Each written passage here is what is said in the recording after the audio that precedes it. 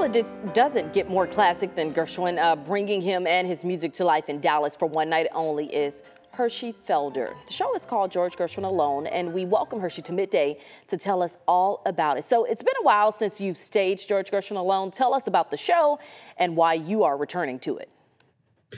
It's been about 10 years since I've staged it. I originated this show. It's now 27 years ago in Los Angeles. Over the years, I've played it more than 3,000 times from audiences from all the way from LA to South Korea. And patrons have asked, especially in this time, to hear some of this nostalgia and this storytelling. And would I come back and do it for one last go round? And I said yes. And I have some friends in Dallas who run Broadway Dallas, and they asked me if I would come to Fair Park, and I said absolutely. So that's what I'll be doing this weekend.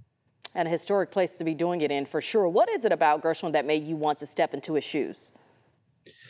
I had played the Rhapsody as a kid when I was 19 for the first time, and I was astonished at the reaction of the public. It was so remarkable to his music, and I thought I'd be very interested in finding out more about the man, which is not something that classical musicians do. We tend to go on the surface a little bit of the characters, but delve deep into the music. And so once I delved deep into the man himself, I realized that it was a very solid story to tell there, a very American story, and quite a powerful story. And telling that story early on in those days, 20 some odd years ago, had an effect with the public, and they identified with the character, and that became a show that people really loved. And I've never played it in Dallas, and I thought this would be such a great opportunity.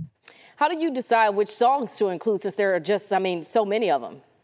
Oh, that's a real problem. You go through a whole lot of them and you have to try every single one. But in the end, it's the song that advances the story and the song that gets you to the next point in the storytelling of his life that allows for the song to be included. And of course, you know, one can't do such a thing without ending with the Rhapsody, because if you do, if you don't, the public will be very upset. And not to mention, it's a really good piece. Now, you've performed live in cities around the world. I know you said you were eager to make this Dallas debut, but what are you eager about with this Dallas debut?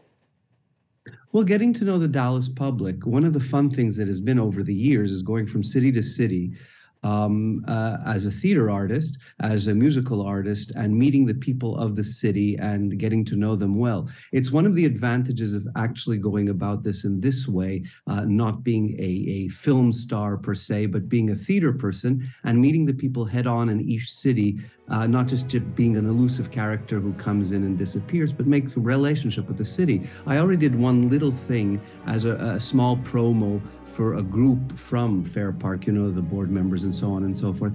And I enjoyed the people so much that it was really, I was anxious to get back and meet more people. And one of the things that this show does is it gives me a direct interaction with audiences. And so I'm looking forward to that in most. Speaking of that interaction, real quick, what can audiences expect?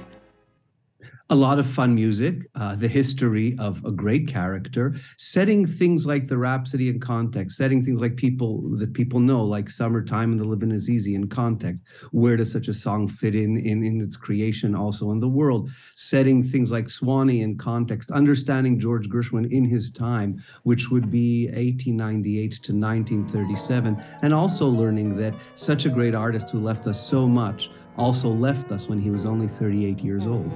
And that is a really powerful thing. Hershey Felder, thank you so much for joining us here on Midday.